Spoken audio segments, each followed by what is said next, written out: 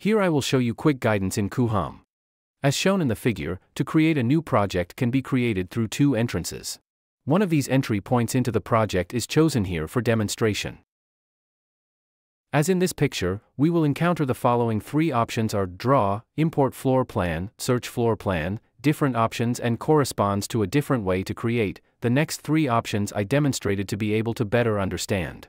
The first is Draw, through the Floor Plan. The floor plan for the direct drawing, we through the Wall tool features, according to different needs to draw a different sample floor plan, but also through the left toolbar we can also use the left toolbar, Draw a Wall, to draw the thickness of the wall. You can use line segments to splice the house type. You can also draw a curved wall. Of course, it is no problem to draw a closed house type with a rectangle.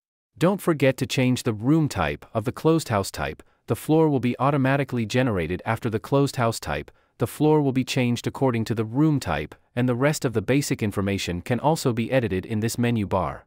Next is Import Floor Plan. For this option is also divided into two upload methods. Depending on the material you have to decide which upload method you use and use the next operation.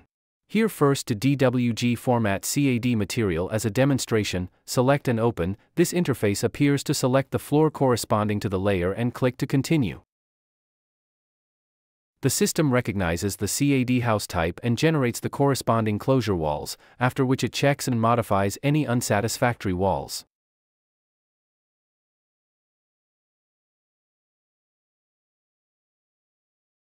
According to the CAD drawings to generate the house type, there is a point to note because the drawings to generate the house type will leave a layer of reference in the layer, so clear the house type to delete the corresponding layer here. Next is a demonstration of the drawing material if it is owned similar to JPG and PNG. Select the reference drawing you want to upload and box the range of drawings needed, after which click on Confirm. Once selected, set the scale, which determines the actual size needed to draw the house model next. The picture can be used as a reference for drawing, or you can click on Auto Generate and the system will generate the corresponding house type based on the information present, and then refine it manually.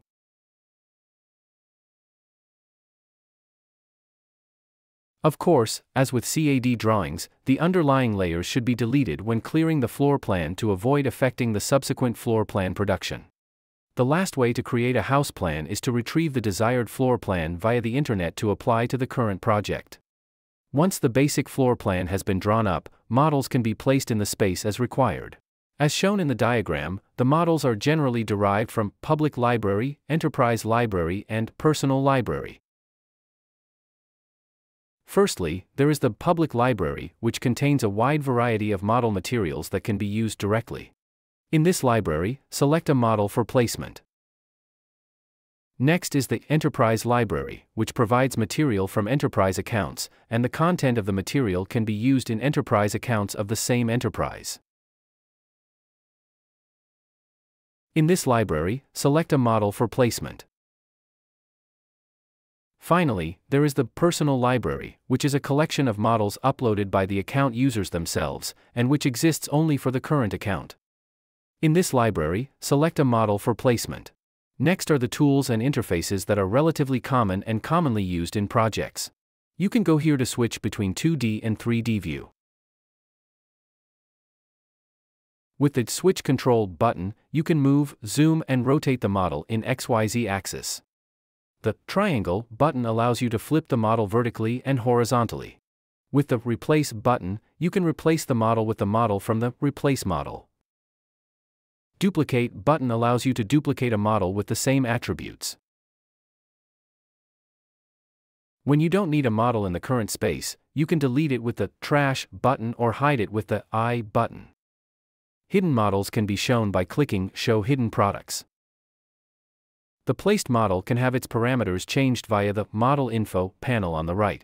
In 3D view, you can change the view mode. Click this square button. You can switch the mode. Choose a suitable mode for you is very important for the production project.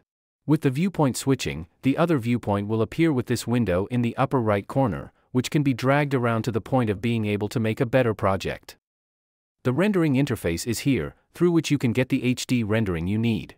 Additionally, I'll share how the shortcuts work so you can get started with the tool faster, and you can take a screenshot and save it for later. Mouse wheel can control the distance of the viewpoint. The left button can control the viewpoint rotation. The right button can control the panning of the viewpoint. Keyboard W, S, A, D, Q, E corresponds to the forward, backward, left, right, up, down in the tool operation. 1, 2, 3, 4 space corresponds to 2D floor, 2D ceiling, 3D top view, 3D walk, view reset. Alt for quick copying of models, select a model and hold down Alt, then move to copy the model. Shift can select multiple models, select a model and hold down Shift, then select other models to complete the model selection. Okay guys. This is quick guidance in Coohom.